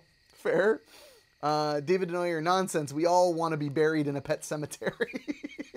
Mark Shields said, sometimes dead is better. So everybody's going all about a pet cemetery references right now. Tony Giannot, never trust a ranger. Fair. Ranger danger. Jeff McClellan said, I loved it. Thank you. Rebecca Randolph said, that was good and creepy. Thank you. And Diane said, it's always the ranger. Right? You just can't trust a ranger. And then Shane Migliavacca said, ranger danger. Great minds. The barrier is not meant to be crossed. The barrier is not meant to be crossed. The ground is sour. That's what Dwayne West said. We're going all pet cemetery on this one. That one was really fun. Mark Shields, brutal. The last book that I read of Scary Stories for Sleepovers, I think it was even more Scary Stories for Sleepovers. It had a lot, almost entirely bad endings for the main characters, which I think makes sense if you think about like what is scary to tell at a sleepover. Like nobody is scared by the story where the kids, see the haunted ghost with the axe and then they run away and they realize they'll never, feed their broccoli to the dogs again. It's just not exciting. But when it's, that the kid got selfish and went to the woods hoping to find a locket or something, and then he realizes he's going to turn into a tree, that's scary. And that's actually one of the stories I read. But this one has definitely got a little bit more of a macabre tone to it than some of the other ones have. Let's see. So, I want to say again, I know I say it all the time, but please hit the share button. Share this with everybody. We've got, another 40 minutes or so that we're going to be hanging out, reading scary stories and stuff like that. And honestly, it's not a hard cutoff at 10 o'clock. It's just that my voice starts to give out after about 2 hours of reading. So I try to take care of it. Luckily, tomorrow, all I have to do is mow the lawn. Literally, all I have to do is mow the lawn. So I appreciate you guys joining me for Scary Stories for Quarantine. Let's see. Dwayne West said Yogi and Boo Boo Mad Ranger mad for taking the picnic basket. And Tony Giannot said that tree story still creeps me out. I think that was the first story we read on the first live stream, which you can find them on YouTube if you search Uncle Henny's Campfire Stories, or you can check it on Facebook. They're all archived. Highly recommend you sit and listen to one. There are some gems in here, some serious gems. All right, let's see. Oh, looking good. It's about 9:20. Well, my friends, I guess we'll go to another one. But again, hit the share button, guys. Let's get some people hanging out with us. We've been hanging at around 30 people. That's pretty good, but we can do better than that. The more people around the campfire, the better. And it's definitely a campfire and not some kind of programmable LED light that simulates a fire. So, all right. Well, I'm excited because I peeked the title of the next story, and it made me excited. So I'm going to start that one up in just 1 second once I spray a little throat spray. Let's see. What is next? Okay. Are you ready? I'm ready. This story is called Mummy's Little Helper. Anna lay in bed with the sheets pulled up under her chin. Her ears felt like they were stuck straight out from her head. She was listening so hard. Her eyes stared into the darkness of her bedroom. Then she heard it again. A high, whispery voice that seemed to come from the walls around her. Annie, the voice breathed. Help me. Annie whimpered and pulled the cover over her head. After a moment's thought, she stuck her head back out again to watch the room. Then, just like the night before, she heard soft sobbing flow around her like air. Except, last night she had run into her parents' room and spent the night huddled between the two of them in their bed. That was when she found out that, for some reason, they were unable to hear the voice. Tonight, she asked quietly, "Who are you?" The sobbing stopped. Annie's breathing stopped too. She waited for an answer. "Help me," the voice begged again. "Where are you?" Annie asked, slightly louder. There was no reply. She waited for an answer, but none came. Still scared, but also a little disappointed, she soon fell asleep. The next day at school, she pulled her friend Robin aside on the playground. "My bedroom is haunted," she announced abruptly. Robin stared at her. "What do you mean?" Annie looked over her shoulder to make sure there was no one around. "The last 2 nights," she whispered, "I've heard a voice coming from my walls." Robin's mouth dropped open. "What?" She looked at Annie as if she were speaking a different language. "I know it sounds really weird, but I swear the voice is really soft but kind of whiny, like a little kid's." "What does it say?" "It just keeps asking me to help it." "What?" Annie threw her hands up. "I know! It keeps saying help me," she mimicked in a whispery voice. "And it knows my name. I'm really starting to get scared." "Have you told your parents?" Annie shook her head. "No, I mean, I tried, but they can't hear it. Maybe only kids can hear it. Besides, I'm not even sure it's real." She looked at her friend in desperation, hoping Robin would tell her she wasn't going crazy. Robin just shook her head and looked puzzled. Annie continued, "I want you to help me figure out what's going on." Me? Robin took a step back. "How?" "I already asked my mom if you could spend the night tonight. If you stay, then we'll see if you can hear it too." Robin looked around her as if she were trying to get away. I don't know, Annie. Please, you're my best friend." Robin thought about it for a moment. "All right," she agreed uneasily, "but I hope we don't hear anything." That night, the two girls huddled under the covers of Annie's bed, together. "What do you think it is?" Robin asked. Annie thought for a moment. "I think it's the ghost of some poor kid who died here. Maybe the house was built over some old Indian graveyard, like in Poltergeist," Robin suggested. "Do you think it could be the house itself talking?" Annie wondered. Their excited whispers soon became yawns as the night wore on. Annie had tried to keep Robin from falling asleep, but with no luck. She stared sleepily at the ceiling. "I don't know if I want to hear the voice again or not," she thought. "But what if the ghost of some poor little girl, just like me, maybe—" "Annie," the voice called. "Help me." Annie's eyes snapped open, and she pushed at Robin's shoulder. Her friend turned over and started to speak. Annie quickly put one hand over Robin's mouth, and with the other held a finger to her lips. "Help me," the voice pleaded. Robin's eyes grew so wide, Annie thought they'd pop out of her head.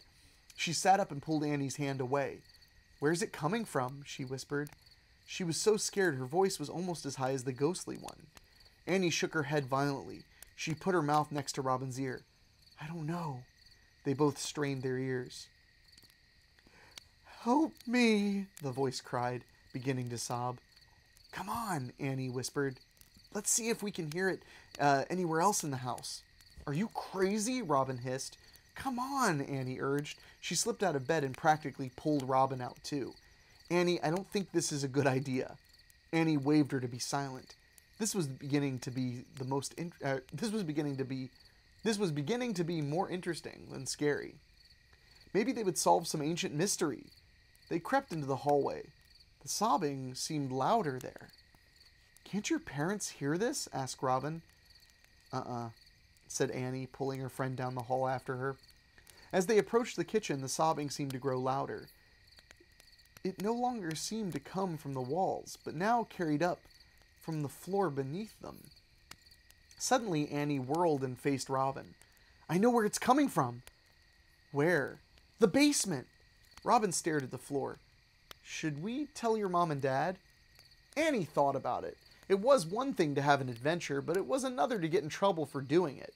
And they would if they woke her parents up. It would be more exciting to solve the mystery on their own, though. Let's just go take a look, she finally decided. If it's something bad, we'll get Mom and Dad. Robin studied her friend. All right, she agreed after a moment. Then she shook her head. I can't believe we're doing this. They crept through the kitchen to the utility room. Annie grabbed a flashlight from one of the drawers and led Robin over to the basement door. With a deep breath, she pulled the door open and shone the light in. The sobs seemed to fill the room. They were definitely louder here than anywhere else in the house. Annie turned on the basement light. With the glare of the bare light bulb, the sobbing stopped. Annie and Robin stood on the top steps and examined the room. There was nothing there that was out of the ordinary. A long table stood against one wall where Annie's father kept all his tools. Off in one corner was the water heater, and next to that was a cedar closet where her mom kept some old clothes. The furnace took up the other corner. Annie descended a few more steps and looked around. She glanced up at Robin. Then she walked all the way down into the basement. The floor was made of long wooden planks laid over the bare earth. There's nothing here, she announced, somewhat surprised. Are you sure? Asked Robin from the stairs. Annie nodded. Yeah, come on down. Robin stepped cautiously down to the basement floor. It sure sounded like it was coming from down here. Annie turned to answer. Yeah, it really... Help me! The voice broke in. She had been right. There was someone down here. Annie's blood was racing. She barely noticed that Robin was about to scream. Help me, Annie, the child voice begged. The voice had come from under the floorboards. But how could something live under there? Was there a cave or something? Annie... Annie, warned Robin in a cracking voice. Don't! Annie frowned at her friend. Look, she said, pointing to the wooden planks. I'll bet you someone's buried under there. And now they need help. They need to have a decent burial. Robin felt like she was going to throw up. Annie, she pleaded with her friend, let's get your parents, or the police, or someone. She started to back away towards the stairs. Annie was too excited to stop. She felt like a detective, solving an important case. She strode over to her father's tools and grabbed a chisel and hammer. She looked up at Robin. You don't have to stay if you're afraid, but close the door behind you. I don't want to wake my parents. Robin climbed the stairs and closed the door. She sat down on the steps, too worried to leave her friend alone. Annie attacked the floorboards in front of the stairway. She managed to get the chisel under the edge of one of the planks and using the hammer was able to pry it up. A dark space was revealed. She sat back and studied the hole. Did she really want to do this? Then she grabbed the flashlight and beamed it into the opening. Under the floorboards was a small, shallow grave scooped out of the dirt. And huddled in the bottom was the mummified body of a small child. I was right, Annie said triumphantly, looking up at Robin. Robin peered down at Annie. She heard a dry sound, like two pieces of paper being rubbed together. Then she gasped. A brown, flaking arm had shot out of the hole. Robin's stomach seemed to jump to the back of her mouth as she watched the thing drag her kicking friend into the hole with incredible strength. A horrible thought thrust into her mind like an icicle. That when something calls for help, it might be because it's hungry. Then her mind stopped working, and she sat on the steps and screamed. Okay, that one got me. That one got me the goosebumps going. I don't care if I'm a nerd or a loser. I love crap like that. That was a good time. Let's see. How is everybody doing?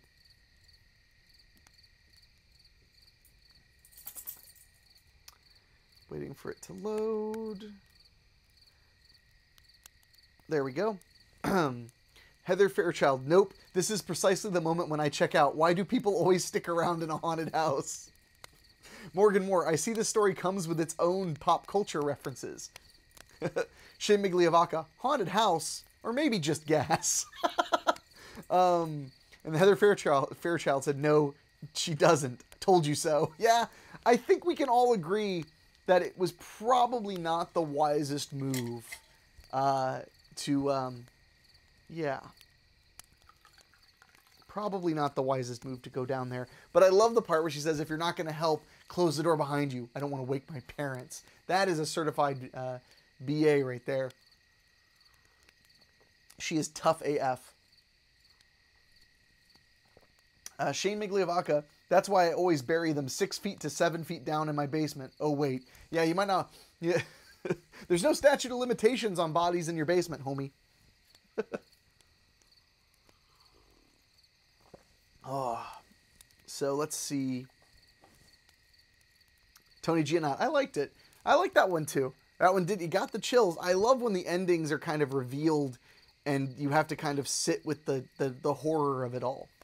So, whew, my voice is getting a little raw, but that's okay. That's okay. All right. I think we're going to do one more, my friends, and then I'm going to call it a night because we're about halfway, if not halfway through Scary Stories for Sleepovers, and I want to save the other half for this time next week when I'll be here hanging out with you reading. And I just want you to know there will be no shortage of scary story books. I have ordered 5, I believe, or 6. So there will be no shortage of scary story books, so don't you all worry.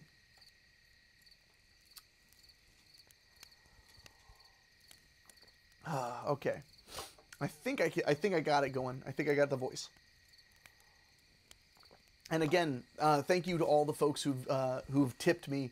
I really do appreciate it. It's not required, but it is appreciated because, like a lot of people, I'm not special. I'm out of work, and this is a fun way to hang out with everybody, have a little bit of fun. And you guys have really been incredibly kind and generous and made it something that has helped me buy some groceries and dog food and more books. So thank you guys. All right. We're going to go to our last story, and then I'll hang out for a little while, and then we'll all go about our evenings with hopefully not too many scary dreams. David Denoyer asked, when do we get a live reading of As Bad as I Want to Be? That's the Dennis Rodman autobiography. You know, that we'd have to raise a lot of money for me to sit and read the entire As Bad as I Want to Be. A lot of money, to be honest. We'd have to be maggoty with cash for me to be willing to do that.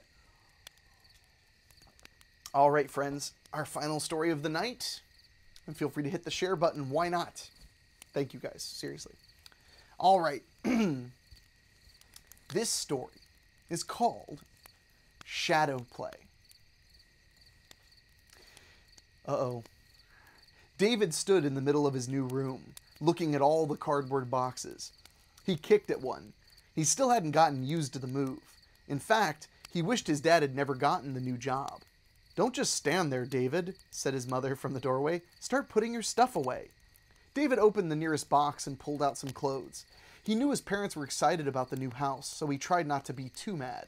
But it just wasn't fair. He would never see any of his friends again, and who knew what the kids in the new school would be like. He finished unpacking and decided to go out front. That was one nice thing about the new house. It had a front yard to play in. It was a pretty good-sized lawn with a hedge along the sides, and some bushes and ivy grew along the front of the house. There were probably some good spiders to be found in this yard, he thought as he poked through the ivy. What you doing? Came a voice from behind him. David sat up and turned to see another boy on the sidewalk. He had stopped his bicycle and was watching David. Just goofing around, David answered. My name's Greg. I live over there. He pointed down the street. What's your name? David. This your house? Uh-huh, we just moved in. Too bad, pronounced Greg, shaking his head. David looked at him in shock. What do you mean? Now it was Greg who looked shocked. Didn't your parents tell you? David shook his head. Greg laid his bike down and came over to crouch by David. The family who lived here before yours, he now whispered, disappeared without a trace. What? David said with disbelief. He watched Greg closely, certain he'd start laughing any second. But Greg just shrugged. Nobody knows. It was a mom, a dad, and their son. They lived here about 10 years. Weird family. Really mean. But where did they go? Greg shrugged again. You see, one night there was a really big storm. I remember because I thought our roof was going to blow off. There was lightning and thunder and it was raining buckets. All the lights went out. Yeah, said David. So? He was getting impatient. So the next morning the storm was gone, but the front door of this house was wide open. My dad and some other grown-ups checked it out and there was nobody home. David sat back, relieved. Big deal, they probably left on vacation and forgot to close the door. Greg stood up angrily. Yeah? Well, they never came back, and their car was still here. Just then, they both heard Greg's mother calling to him. I gotta go. He stood up and mounted his bike. Good luck, he wished David before pedaling away. That night at dinner, David asked his parents if they knew what had happened to the people who lived there before them. No, said his father. What have you heard? Some kid from down the street told me the family left one night and never came back. David saw his his dad and mom, look at each other and quickly look away. Well, David, his father said, the lady who sold us the house said they moved away. What if they come back and want their house? They won't, his father smiled. The house is ours now. Later that night, after going to bed, David heard his mom and dad arguing in the living room. He slipped quietly out of bed and crept into the hallway. You're not worried? He heard his mother say. I'm sure it'll never go any further, his dad answered. But who knows what those kids will be telling David? Honey, his father answered, I sincerely doubt those kids' fathers went home and told them there was blood sprayed all over the place. Shh, David might hear. All right, his father said in a lower voice. Look, I really don't think there's anything to worry about, okay? I'm sure David has heard all he ever will about the house. I hope you're right. They fell silent, and after a moment, the television came on. Dad snuck back to his room and laid in bed. David snuck back into his room and lay in bed. His mind was racing. Blood? Whoa. A mystery? This house might turn out to be pretty cool after all. What had happened here? He stared at a dark corner of his room and thought of old horror movies he'd watched. But what was that? David thought he saw something move in the darkness. His breathing stopped as he tried to convince himself that he hadn't seen anything. He had thought that the corner was empty. Hadn't it been when he climbed into bed? He sat up slowly, staring at the corner. He could hear the television in the other room. Then he saw it again. In the darkest corner of his room, something moved. But there wasn't anything there, was there? No, it was more like the darkness itself had moved. He sucked in his breath and glanced at his nightstand. A small bedside lamp stood there next to the clock. With a moan, David shot his hand out and switched on the small lamp. The yellow light filled the room, and in the corner was nothing. His heart pounding, David looked around. There was nothing out of place, nothing that shouldn't have been there. Had he really seen something? He studied every inch of his room to make sure there was nothing there. Then he slowly settled back down into bed and stared at the corner until his eyelids grew heavy and fell over his eyes. The next morning his father came in to wake him. As David rubbed the sleep out of his eyes, his father switched off the bedside lamp. Did you forget to turn the light off? He asked David. Yeah, David answered. Sorry, Dad. All that day he tried to forget what had happened the night before. It was ridiculous, he told himself. He was really being a baby. He hadn't been afraid of the dark since he was a little kid. No, he must have been half asleep and imagining things. That night, however, after his parents tucked him in, he wasn't so sure anymore. Gathering his courage, he turned off his bedside lamp and sat back on his pillow. There was enough light coming from the living room to fill his room with a pale shadow. His eyes darted from side to side, watching. Then his room seemed to grow suddenly colder. In the inky blackness under his desk, there was movement. David's eyes locked onto the spot. His breath came faster. There was nothing there. There couldn't be. Then it moved again. It was shapeless, like a blob. And it didn't move like an animal. It flowed like water, out from under the desk and straight for the foot of his bed. David screamed and shot his hand out to switch on the light. The electric glare drove the shadow back, where it pooled on the floor under his desk. "What's the matter, honey?" asked his mother as she ran into the room. His father was right beside her. I thought I saw something move over there," David's voice broke. "Under the desk." David's father flipped on the room light, banishing the shadows. He knelt down and looked under the desk. "There's nothing here," he announced. "The shadow," David insisted. "The shadow was moving." His mother sat on the edge of the bed and smoothed his hair. "You were having a bad dream, dear." David opened his mouth to argue, then realized it was useless. His parents would never believe him, and in the bright light of the ceiling lamp, he wasn't sure he believed it either. It sure had seemed real, though. "Yeah," he said. "I guess so. Sorry."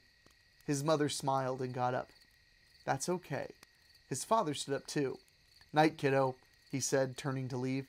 As he walked out, he flipped off the room light. David watched the shadows reappear. "Dad, can I leave the room light on? Please?" His father looked annoyed, but turned the light back on, and the shadows fled. "Sweet dreams, honey," his mother wished him. Then his parents left the room. For the next few nights, he slept with his room light on. He knew his father was less than pleased about it. One day he heard them in the kitchen talking about his fear of the dark. They were both worried about him, and his father thought it was nonsense. David walked slowly back to his room and sat on the bed. Maybe his dad was right. He was too old to be afraid of the dark, but it seemed too real to be a nightmare. That night he resolved to do something about it. When his parents came to tuck him in, he said, "I'd like to try sleeping with the lights off." "Are you sure?" his mother asked. He nodded. "All right," she said. His father stood over him and ruffled his hair. "Good night," he said. "It'll be okay." They left the room, and David closed his eyes. David woke suddenly from a deep sleep. He didn't know what had awoken him. Then he remembered. His light was off. A shiver danced over his skin like cold water being poured on him. He slowly sat up in bed. He looked toward the corner of his room. In the faint light cast by the street lamp outside, he could see an enormous shadow stretched halfway up the wall. It had no definite shape, but flickered and shifted like black fire. A small voice in the back of David's mind tried to tell him it was just the shadow of a tree or something. But then, as if the shadow knew he had seen it, it rushed towards him. He screamed and threw himself toward his bedside lamp. His numb fingers fumbled with the switch as he kicked himself out of his bed sheets. Just as the shadow was reaching his bed, the light flared on. His parents came running into the room. "Well, what is it?" his mother asked. His father stood in the doorway with a strange expression on his face.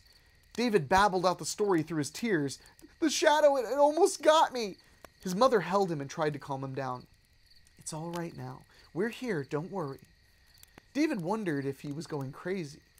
He knew his parents probably thought so, which made him feel worse. He finally calmed down, but only after talking his parents into leaving the light on before he went back to bed. The next day dawned gray and drizzly and grew quickly worse. Thick black clouds rolled in to cover the sun. The wind began to blow hard, and David watched his father lock all the patio furniture in the garage. Then, with a flash of lightning and a crash of thunder, the rain began. Huge drops shot down from the sky and shattered against the ground. The windows rattled with every gust of wind, and it looked as if somebody were washing them down with a hose. The sound of the rain pelting against the pavement outside was loud enough to be heard inside the house. Since 4 o'clock, the sky had been pitch black. David was huddled on the couch with his mom watching television. His dad sat in his chair reading. David was glad to be inside on a night like this. A blast of lightning lit the sky, and the thunder that followed seemed to shake the entire house. David crawled further under the blanket with his mom. Gusts of wind pushed at the house. Suddenly, the room went dark. David heard his father mutter something. Then he said louder, "Electricity's out." To David, those 2 words seemed to stop his heart. No electricity? That meant no lights. He hugged his mother tightly and whispered, "What are we going to do?" "It's all right, David," she said. "We've got candles and a flashlight." David heard his father get up. "Where are the candles?" he asked. "In the 3rd drawer in the kitchen," his mother answered. His dad went to find them while his mother held David. It's all right, David, she said again. But the shadows... His mother sighed softly. Tell you what, why don't you sleep with me and your dad tonight, okay? David felt weak with relief. Okay, Mom. David's father came back with a lit candle stuck to a plate. Flashlight's dead, he announced. I can't even remember the last time we used it.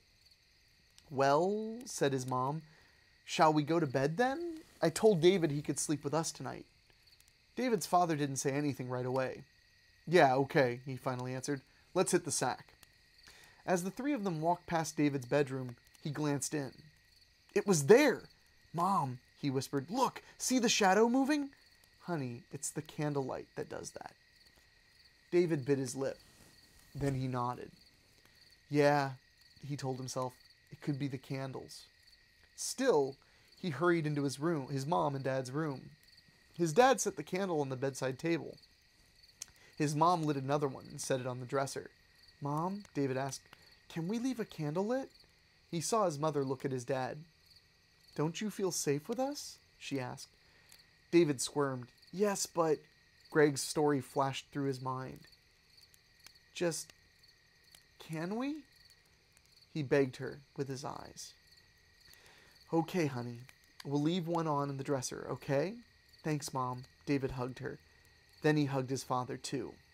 After a second, his dad hugged him back. His parents fell asleep quickly. But David was too frightened to sleep. He lay there watching the shadows. Did they move because of the unsteady candlelight? The occasional flash of lightning that lit the room drove them away. But only for a moment.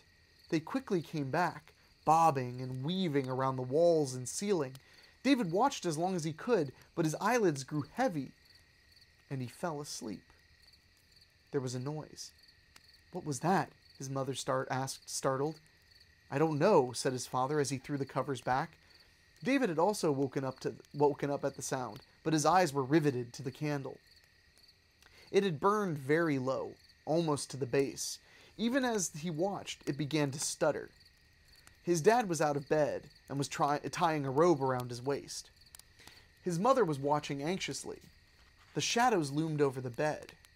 Then, the candle went out. David heard his father cursing as he looked for the matches. Hurry, Dad, David tried to shout, but it came out as a whisper. Hurry, he sobbed. Suddenly, a match flared. David saw his father standing by the bed. His father smiled at him. David's smile turned to wide-eyed horror as the hands of his father's shadow wrapped around his dad's neck. His father dropped the lit match and grabbed at the dark claws. David turned to his mother as a scream worked its way up his throat. His mother lay very still, a dark shadow where her face should have been. He whipped his gaze back to his father, who now hung from its shadow's grasp. David's mind seemed to explode in fear, and he looked up and screamed. In the last light of the dying match, he saw a child-sized shadow drop toward him from the ceiling. Oh, okay, that one. I got the goosebumps again. Yes, yes, yes. Super goosebump time. I wish it could, yeah. That was a good one. That was creepy. Get a little something to drink and see what you guys are saying. Yeah.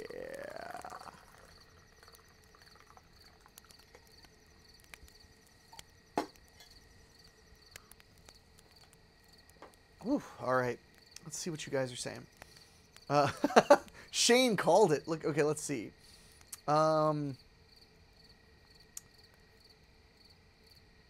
Tony Giannot said, will you continue to do this even after we're not in quarantine? I hope so. Tony, I at this point, I'm starting to think this is going to have to be a thing I do. During the quarantine, I'm going to do it like every single week. When the quarantine's over, maybe we'll do a special thing every couple of weeks or every month or on Halloween night or something. We'll play with it. We'll have fun with it. It's not going to end because I'm having way too much fun. And, yeah, I'm just having way too much fun. Let's see. David, why does there have to be more Davids? Michelle said, disappeared is not the same as viciously murdered. Well, says you. You're in Philadelphia. That's like where everybody's viciously murdered. Like, you've been viciously murdered like 8 times. David, unless you disappear to be viciously murdered. Ooh. Shane Migliavaca, blood on the walls. I'd pay extra for that house. And then Shane said, darn, hope it's not shadow people. Well, good news, bad news, mostly bad news. Morgan Moore, so a typical night in Ohio. Man, we have some weather out here, don't we? David said, this story gives off the impression David sleep, we don't. Shane said, dang, that was good. Or Tony said, dang, that was good. Thank you. Morgan Moore, this is what I call a story, my favorite of the night. I'm so glad you enjoyed it so much. Diane said, good times. Thank you. Shane Migliavaca, fun story. Well, of course you loved it, Shane, because you called the shadow people thing like that. Rebecca Randolph said, revenge of the Peter Pan's shadows. And just like that, we are wrapping up another super fun, super spooky Uncle Henny's Campfire Stories. I know I say stuff a lot, and one of the things I have to continue to say is, like, I just really appreciate that you guys hang out with me, even if you can only pop in for 10 minutes, or if you hang out the whole 2 hours. It is so nice to have something to look forward to. Not to be super negative, but, you know, most things are just kind of, they're just kind of not guaranteed. You know, they're just not guaranteed. I mean, eventually life will get back to normal, but for right now, it's like, you know, it's hard to plan to go to a concert. It's hard to plan to go, you can't go to the movies. You can't plan any of that stuff, but you can plan to sit in your studio, lit creepy, and tell scary stories and chat with your friends. Tony said, sorry, I forgot not to curse. Oh, don't worry about it. If you curse, nope, I don't think kids are reading the chat. But if you curse, I just change it when I read it out loud, just to make sure we keep it nice and family friendly. But Tony said, I actually made it the entire 2 hours. Sorry I couldn't make it last week. Don't feel bad. There's always more opportunities. Always going to be more opportunities. So keep in mind, my friends, keep an eye out. I'll be right here next Wednesday, 8 o'clock Eastern. We'll hang out. We'll read the other half of Scary Stories for Sleepovers. We'll hang out. We'll crack some wise, make each other laugh. And I just really appreciate it. And again, I want to thank you guys, especially those who tipped. I'm not going to get, like, highly emotional, but, you know, the fact that I'm going to, like, legitimately, you guys tipped me very, very generously to the point where, like, I'm going to buy groceries with your tip money. Like, it's enough money to feed me and my dogs for a little while. And that's, like, amazing. And I'm so thankful. And I'm honored that I provided some entertainment to you guys that was fun and interactive and made you feel like it was worth tipping so generously. Sincerely, thank you, thank you, thank you, thank you. Huge thank you. David Neuer, we appreciate you, brother. This is a good distraction every Wednesday. Craig Cohen said, the stories are great and better when read by you so enthusiastically well. Thanks. Thank you. I love reading out loud. It's something that I've really come to realize I'm very passionate about. My mom used to read to me out loud, and apparently it rubbed off. Rebecca Randolph, this is so much fun. Thanks for doing this. My pleasure. Thank you for not only, you know, thank you guys for coming and watching, and not only thank you guys for often tipping and for interacting, but also thank you guys for being enthusiastic, for sharing on Facebook ahead of time, saying, like, I can't wait for the next one, for sending me messages saying, I can't wait for the next one, for buying a t-shirt, for whatever you do. Thank you for keeping me sane. So, and let's see, Mark Shields said, thank you for taking our minds off the real world for a short while. My pleasure. And the same to you, because this takes my mind off of things too. And I do want to mention again, if you guys, Shane said, as the saying goes, we're in this together. Damn right. Pardon my French.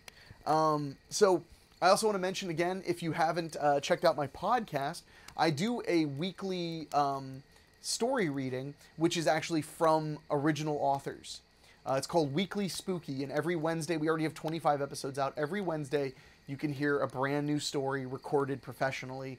It's a lot of fun. It's completely free. So if you want something a little bit more adult, head over to Weekly Spooky, and every week you'll get 20 to 30 minutes of fun content to make you feel a little bit more like it's Halloween when it's totally not yet.